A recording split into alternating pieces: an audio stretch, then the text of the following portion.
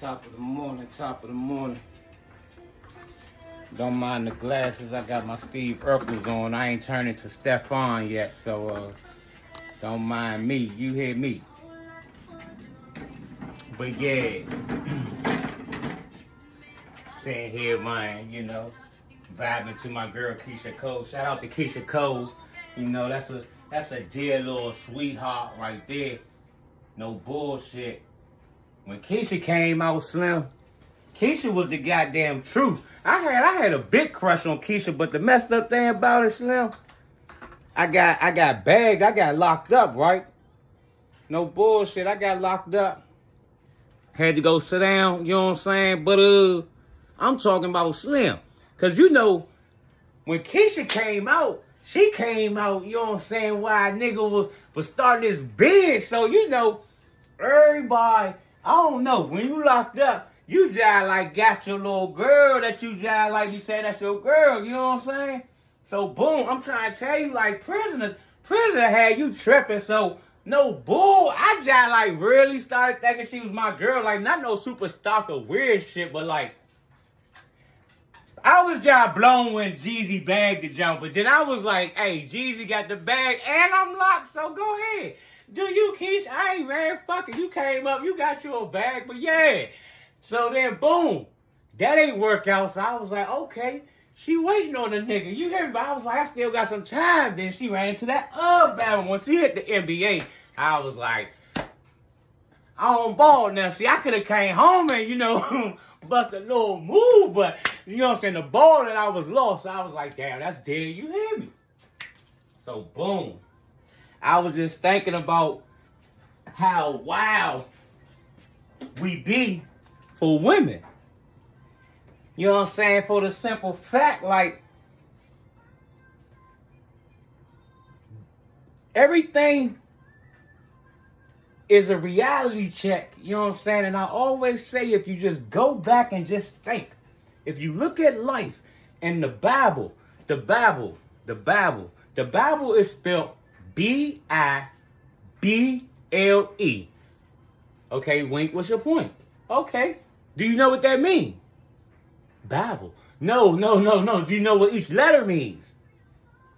Basic instructions before leaving Earth. You dig what I'm talking about? What are you talking about, Wink? Think about it like this. You ever been on an airplane before? You know that speech that they give you right before they about to take off? And the jump, even though they got to do their job, I'm like home for real, because it was my first time flying. I'm like, shawty, I already just like worked up the courage to get on this jump, right? And then y'all gonna go through a slow process of telling me in case of emergency, right? The shit that I need to do for myself, like it's not a team that come out here and support me and do this stuff for nothing, you dig? And then one thing that really threw me the fuck off, no bullshit, what really threw me the fuck off was the part where they said if you sitting by the window, if you sitting by the emergency door, you are responsible. I said, hold up, time the fuck out. I had to look at I had to find the emergency doors because I needed to know who was sitting at them because we needed responsible people at them emergency doors. That was my thing first and foremost, right? And I needed to make sure the emergency door was nowhere near me because I take a lot of risks, right? And I would try a lot of things, but that was just one thing. I'm like, this is my first flight. I ain't fooling with it. I ain't messing with it. Nope. I ain't even gonna mess with it. So boom. We got that all squared away, right? But I say all that, right? Basic instructions, because you got to pay attention to the basic instructions. Where you going with this, Wink? Well, the basic instructions, when I just got to thinking about not calling Keisha Cole a fiery woman, not at all, because she's a sweetheart. I love Keisha Cole, man. Keisha Cole was I'm part of both generations. What the fuck I'm about to say? Keisha Cole is a younger Mary J. Blige in my eyes. You dig what I'm saying? Like, she can't grow old. She can't grow old. Like, her music, like, she came out, she gave you the Murray, you know what I'm saying, on a younger vibe and chip. You know what I'm saying? Like, for real, like, that was my opinion of. I was like, she Lil Murray. Like, that's little baby Murray. Kill. You hear me? So, boom. Just saying, in the Bible, right? it say a man and woman is supposed to, you know what I'm saying, part away from their parents and come together, right? But he said, beware of fiery women. Fiery women. So I had to think.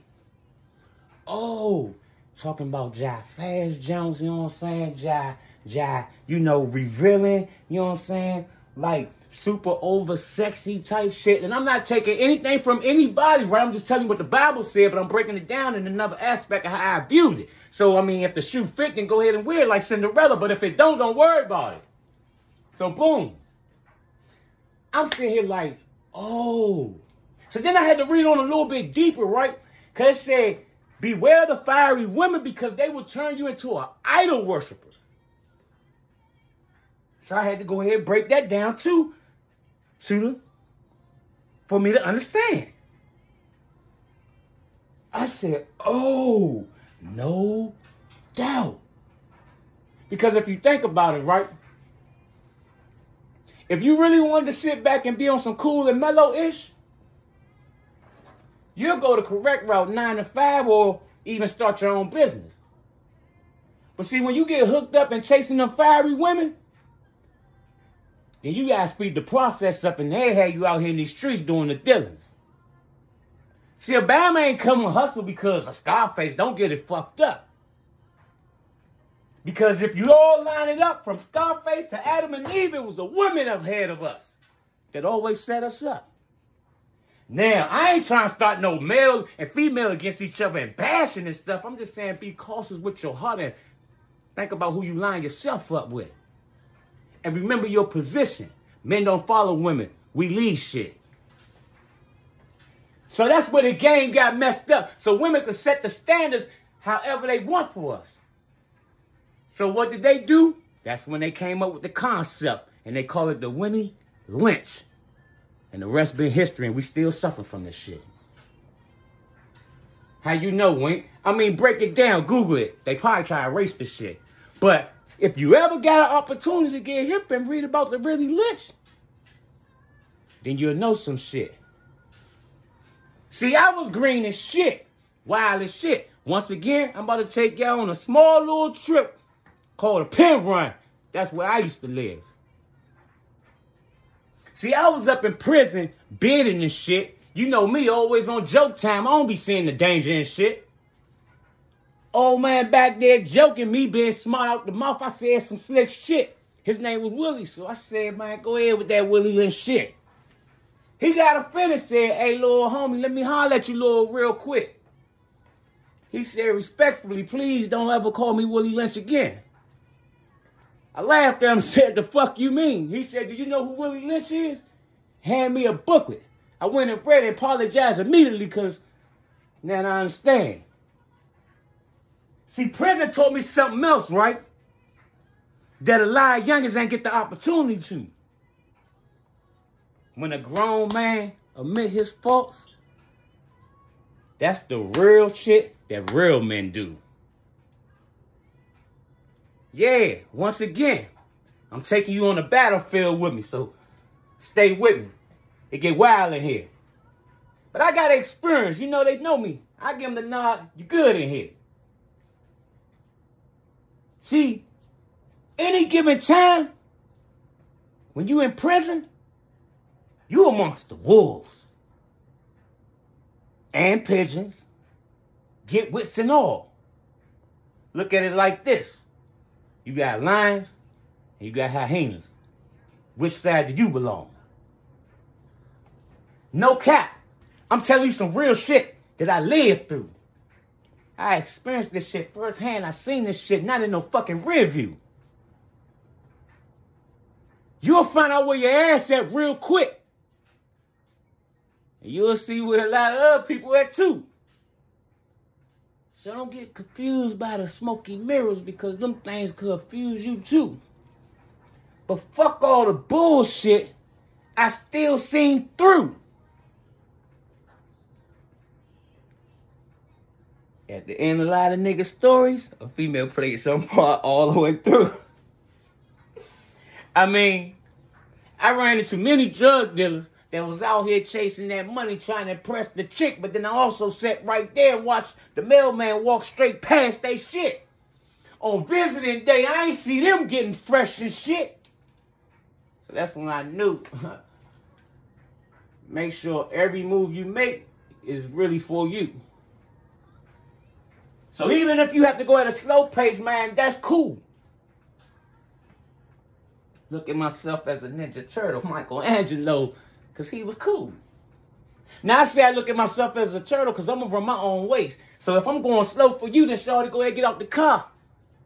So you can change your pace. But one thing I learned early in life, you know what I'm saying? Playing track and field. But I took it way back from there. When we used to play hide and go get it. Back in the hood. See, I learned something real quick, right? If you was the ugly nigga, the pretty girls ran away from you quick. And I also peeped that if you was the ugly girl, or you stinked a little bit, you was the one that had to run around talking about, I bet you can't catch me, and I bet you right as shit. So I learned at a young age, anything that you gotta chase ain't meant to be caught. So I paid attention to that and always moved accordingly. Yeah, surprisingly, right? I got the knowledge to do it all. I knew how to run a motherfucking crack strip in the 7th grade. That's how I know about the back of that composition book very well. Yeah, you know, when most people was going outside and they was playing house and all that little slick shit. I mean, back in elementary, we already was burnt out on that. We was moving up to some other shit. So yeah, posted up where we just supposed to be kicking it and shit, man. We getting the laws of the game and watching how to run a motherfucking dope strip. Where to put the stash at. How you supposed to properly be a lookout without looking hot like you a lookout. Always watch your man back. I mean, we was taught loyalty. I don't know what the fuck these youngins be on now. But that ain't what I'm about. See, I come out that no limit era and make them say, because niggas roll together. Everybody wanted to be bowdy, but niggas want rowdy back in the eras. So when niggas transitions on some new shit, I don't be impressed at all, because I know the truth of this. Back when niggas was really outside, a lot of niggas wasn't really outside with us. But it's cool though, man. You live and you grow. You learn from your lessons. But the bottom line and the moral of the story, don't be another Adam out here, man, losing your spot, chasing behind an Eve. Because she going to pass the apple to the next man as soon as you leave. Yeah, anybody can hit. Whoever got the highest bid, it's like casino to that bitch. And I don't want to hear no slick shit like how you gonna call a female bitch, because I'm calling the bitch how I see that shit. Any woman that don't respect herself can't get respect from me, so you see how I fit. Any bitch out here put her motherfucking self before her kids, and what I mean by this, you don't give a fuck about your names if you sacrificing and doing whatever out here just to hit a lick. So once again, Bammers will lose theyself in the process of trying to find theyself. Just because she gave him some of that apple, yeah. And how ironic. To this day, if you was to go to a fruit bar, apples is the thing that's always left.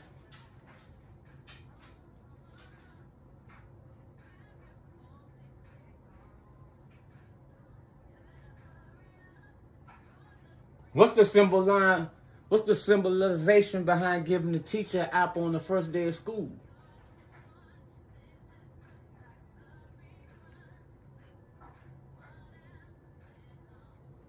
That's a symbol of saying I'm handing my life over to you. Because never, ever, not one day after the first day of school did you ever feel like you was going to school and being in the room with a stranger. Now, did you?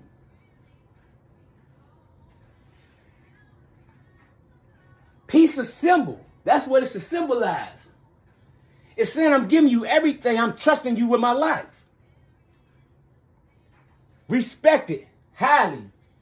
See it like I see your eyes, clearly. Because you know that's the gateway to the soul. So please don't tell me no lies. But I despise. How did we get here? Because, you know, once we started sinning, it became very clear that everybody was doing it, so no one was in fear of not doing it. What do you mean? See, I seen the transition before it happening. I said eventually we're going to get back to walking around naked like Adam and Eve. And every year, they ain't never let me down. They always perceive to take off a little bit more and get away. A little bit more and get away. A little bit more. Now, they can just walk around with their titties out, you know what I'm saying, that piece of paper over it, and they good. Won't nobody say a thing. Or if they put a net shirt over and they got nipple rings, same thing. But when I seen Cardi B new video drop, I said, yep. And summertime just around the corner. Watch what you see. The signs been there, man. The herbs to lead up to it. That's why I say you gotta dig deep into your subconscious, because that's where they really directing you from with everything they be doing. If you don't believe in spirits and hypnotization, just take a second when they tell you to constantly give affirmation. So when you hear that song that say niggas ain't shit or bitches ain't shit but hoes to me, subconsciously, that's all the fuck you gonna walk down the street and see. And then how ironically, I'm like, me just having a eye, that just can't fucking be.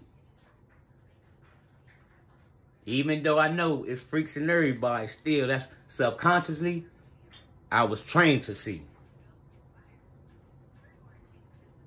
Everything projection.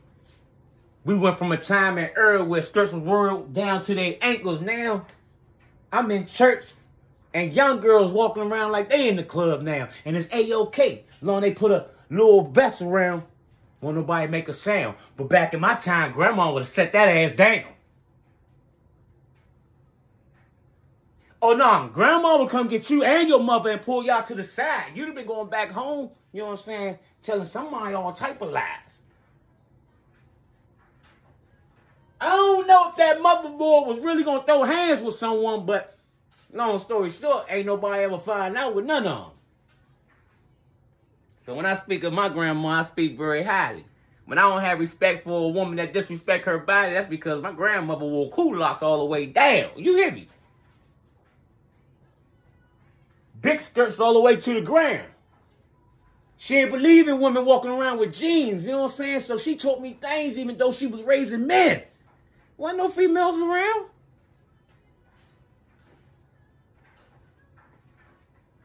So more of the story, man, don't play yourself out of possession, man, because like I was taught at a young age, you know what I'm saying?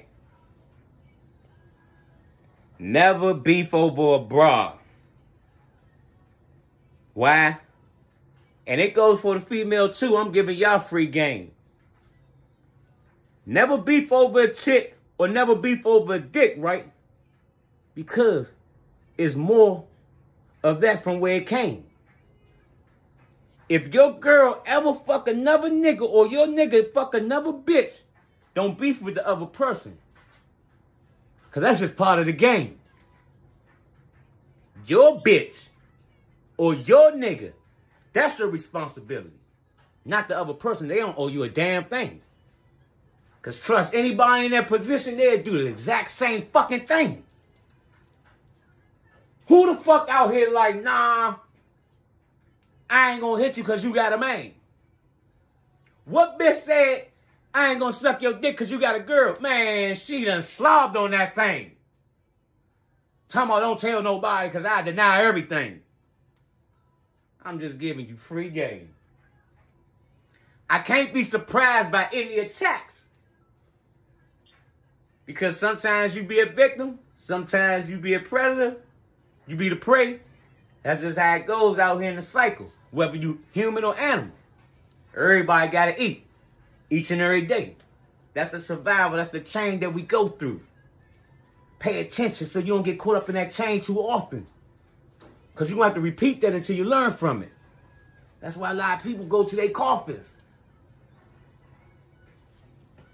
Man, I don't know. You know me. I just be talking. More of the story, man. Treat that apple more precious. Save yourself a lot of pressure. Live in a lot of peace. So you can stop saying them same sad ass words. Lord, why me?